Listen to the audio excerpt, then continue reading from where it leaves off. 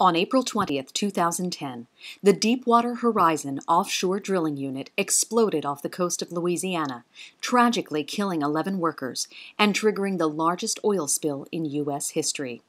Following the initial effort to contain and clean up an oil spill, a natural resource damage assessment begins. This legal process determines how the oil spill has impacted our natural resources and the public's use of them.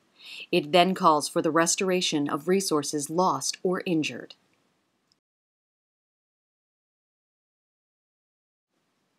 Under the Oil Pollution Act of 1990, crafted in the wake of the Exxon Valdez disaster, the President, state governors, and tribal leaders designate representatives to lead the damage assessment.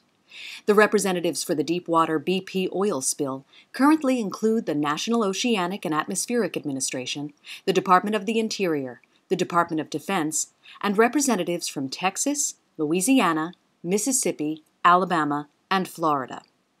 According to the federal regulations that govern the assessment process, agency representatives must invite BP and other responsible parties to participate in portions of the natural resource damage assessment, but the representatives control the process together. Important and vulnerable habitat covers nearly every part of the Gulf of Mexico. Oil in and on water can impact plants and animals, from small creatures on the surface of the water to rare habitat on the bottom of the ocean. On or near shorelines, sensitive resources like oyster beds and salt marshes might be at risk, affecting our seafood. Human use of these resources, such as recreational fishing, boating, hunting, and beach use, might also be lost due to the presence of oil. Within days of the BP oil spill, agency partners mounted an aggressive information collection effort far exceeding the scope of any other spill to accurately measure injuries associated with the spill. We tested waters and beaches for the presence of oil and tracked the movement of oil from the source using aerial, ground, and underwater surveys. To date, we have surveyed 1,800 miles of shoreline, collected more than 19,000 environmental samples, deployed more than 60 research vessels, and studied marine mammals, turtles, fish, and birds to understand the fate and impact of the oil.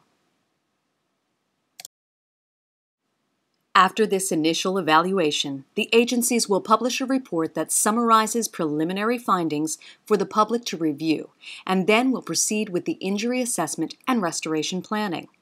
We will investigate the extent of natural resource injuries and the time and methods it will take for them to recover. Using this information, agency partners will develop a restoration plan to offset spill impacts that will be made available for public review and comment. Although there is potential for some early restoration efforts, most restoration will follow the assessment and planning phase, and the natural resource damage assessment ensures that BP and other responsible parties pay for that restoration.